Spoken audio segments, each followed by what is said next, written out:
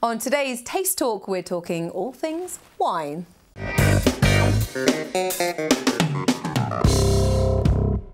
Hello and welcome to this wine tasting masterclass. I'm Georgina Burnett.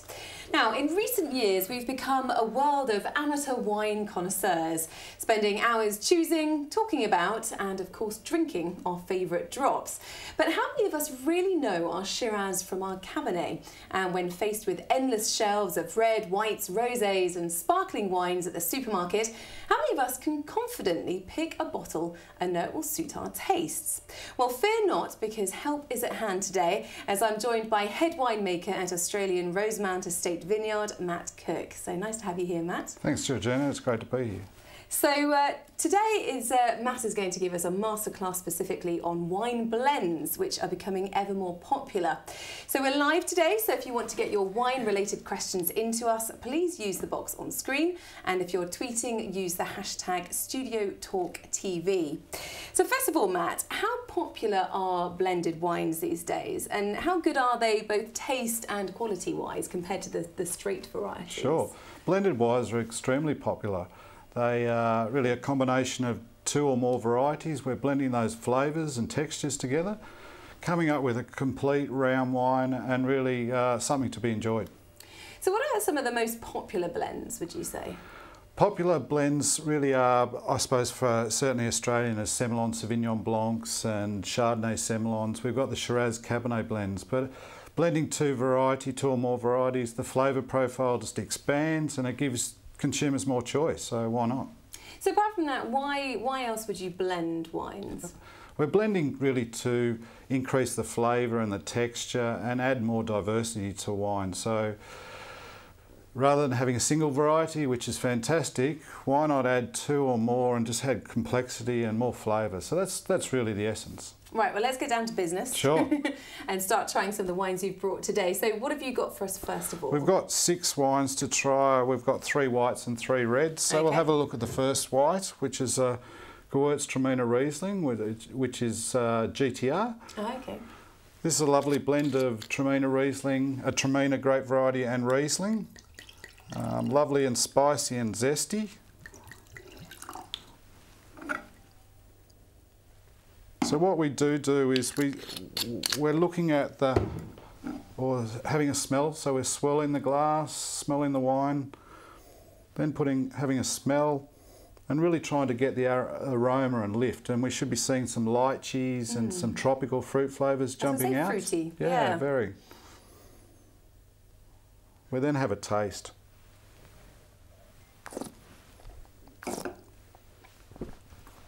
Oh, that's nice. Rich, round, lovely and chilled, but round, soft. Again, a lovely spicy element to it. Yeah. Goes very well with Asian food, so a great combination.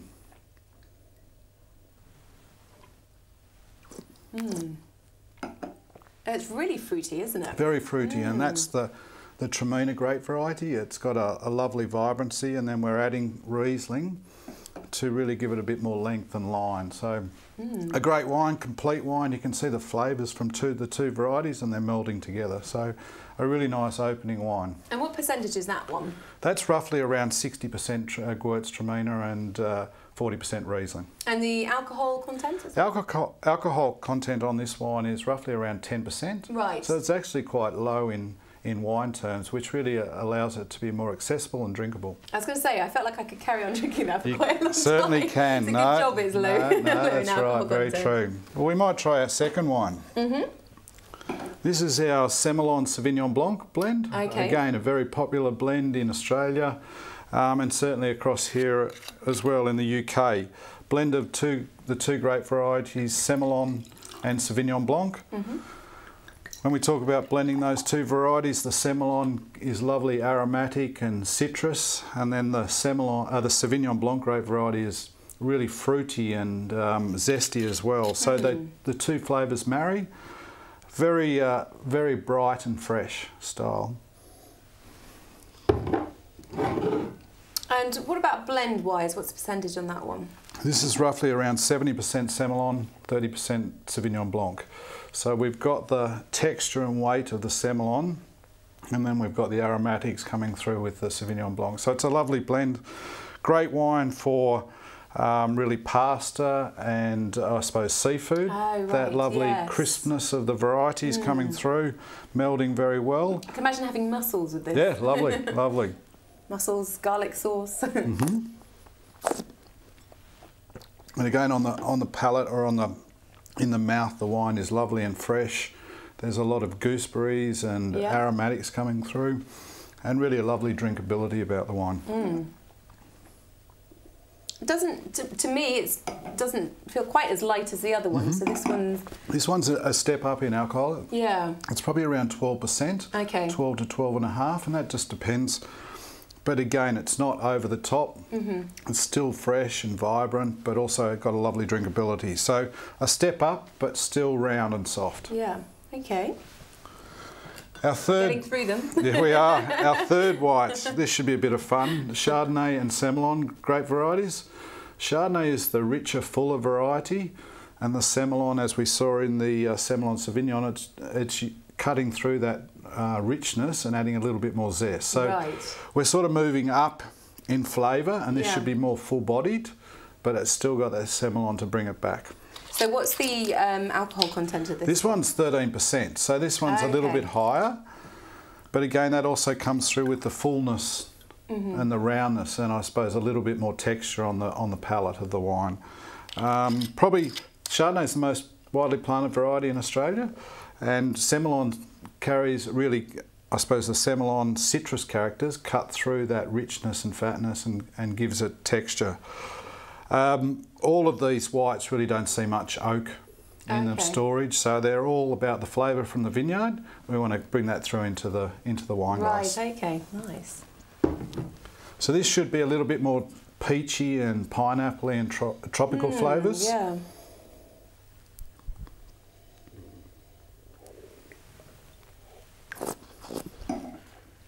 And then a little bit broader.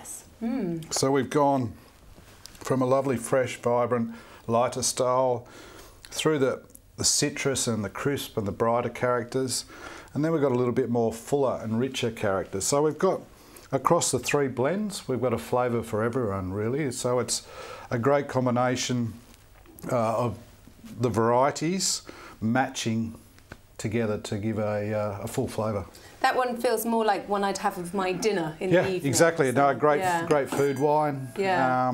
Really rich, goes with a variety of foods. Again, that creamy pasta could go well with turkey as well for Christmas. Okay, yes. As will a couple of the reds, which we'll have a look at. But it's a great combination, and it's a really good versatile wine for food.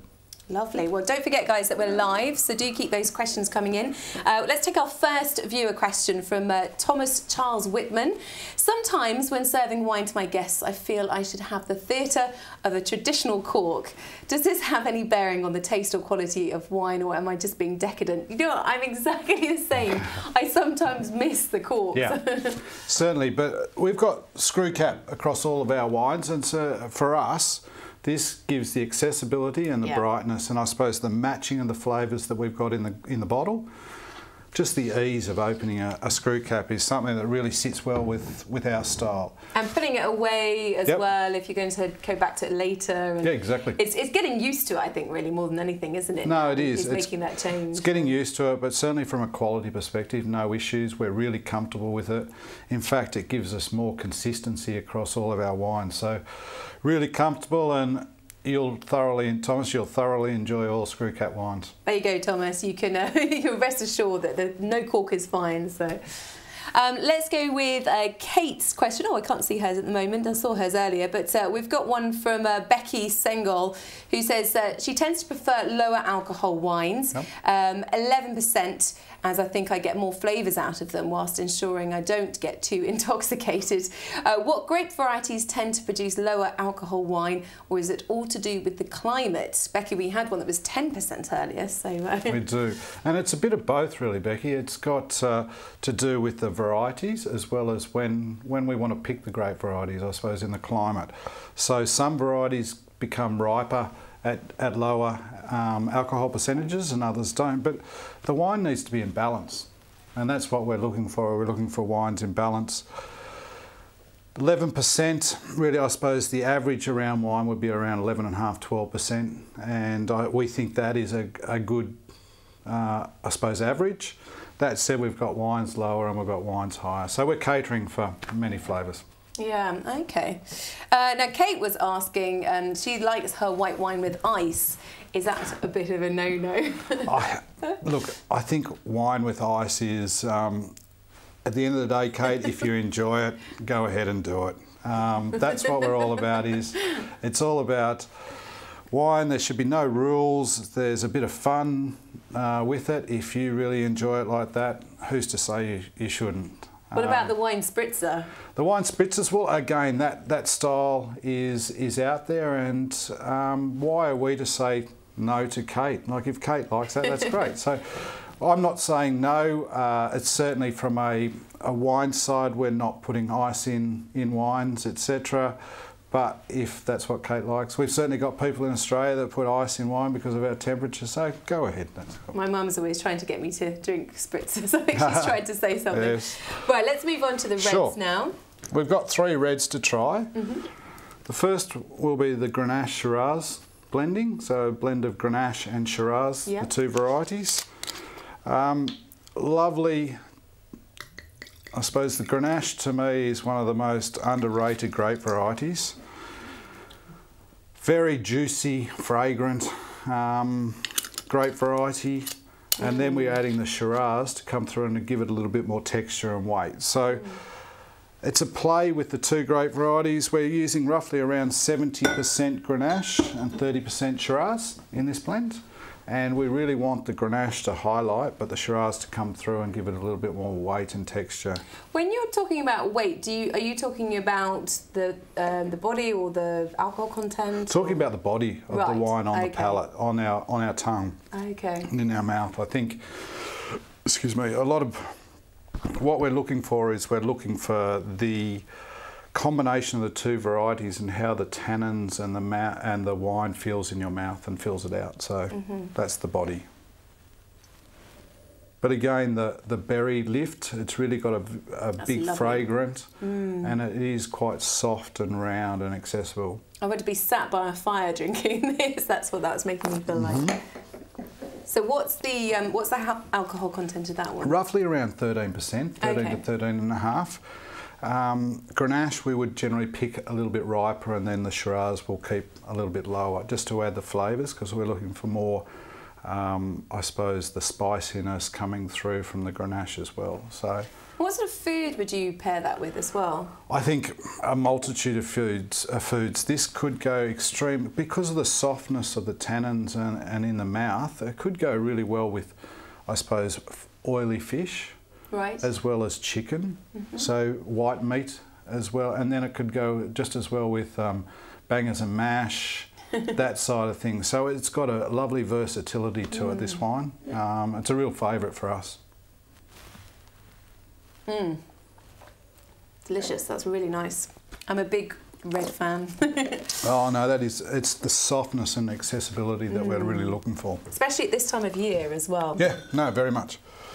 Our next one we'll try is the blend of Shiraz and Cabernet, and as you said in the introduction, really the 2 big players in the category, certainly for Australia, and probably our best known blend in Australia is the blending of Shiraz and Cabernet.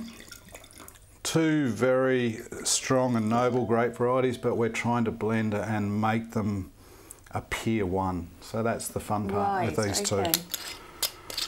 You must get a great sense of satisfaction from seeing people tasting your wine and really enjoying it. No, I think that in essence is, I suppose the joy from winemaking is that you get to create something, you get to create a blend, a wine, you get to put it in front of people, and more often than not people love the wine, and it's just the joy that you see. So it is a great job. We thoroughly enjoy it. I'm enjoying this. Good. Good. I can tell you now. So this is a little bit more intense on the nose, so it's got more I suppose spice and black fruits coming through. Just on smell, a lot of people don't necessarily smell wine, but it's something that we'd encourage people to do, is just to have a smell and see what flavours jump out of the glass, because it is exciting. I feel like that's reminding me of Christmas. Mm-hmm. So very much so. It's got a warm glow feel, yeah. to it. It's got a richness. It's got a velvety character to it, which we talk about in wine terms, which just gives it a lovely, I suppose, lingering across your tongue that makes it feel really nice and round. I want some Christmas pudding with it. Yeah, go for it. Look, combination as well. in. This could go very well with turkey. It can go very well with Christmas pudding as well. So the versatility of all these wines, I suppose, is the highlight of what we're looking for. Delicious. But the two varieties, the Shiraz and the Cabernet, Shiraz is a lot, I suppose, more spicy, and then the Cabernet gives it a bit more power. So the two varieties coming together just give that type of blend. So a bit of fun. So we were just talking about Christmas dinner. We've got a question from Sylvia saying what goes down well with turkey roast. I mean, all these are tasting delicious, but if you were to pick one particular wine, which one would you go for? If I'm picking one on white and red, because I'm going to go two, to me the Chardonnay Semillon in the white, because of the bigger, fruitier characteristics, go very well with turkey. And then really the Shiraz Cabernet I think would go extremely well as well. The spiciness of the Shiraz and the fullness and black fruits of the Cabernet. The tannins are quite soft, and so it's not going to overpower the turkey flavour. Right, so okay. Really good, I suppose, one white, one red, whichever way you like. I bet Christmas Day at yours is great, isn't it? It's good fun. It's always, you're never short of a glass or two, and we have a bit of fun. So our last red to try is the blend of Cabernet, Sauvignon and Merlot. Okay. So again, as we're shouting out on our labels as well, we're talking flavours and textures to the consumer on the front palate, on the front label as well. So soft and smooth, we're saying here, so hopefully those flavours come through in the glass.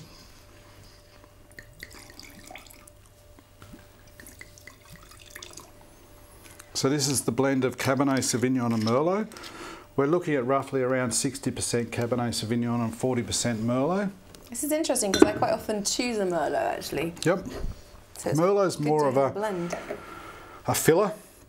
We would see it fills, Cabernet can often lack a little punch in the middle, and so the Merlot grape variety comes in and adds that lovely texture all the way through on the palate.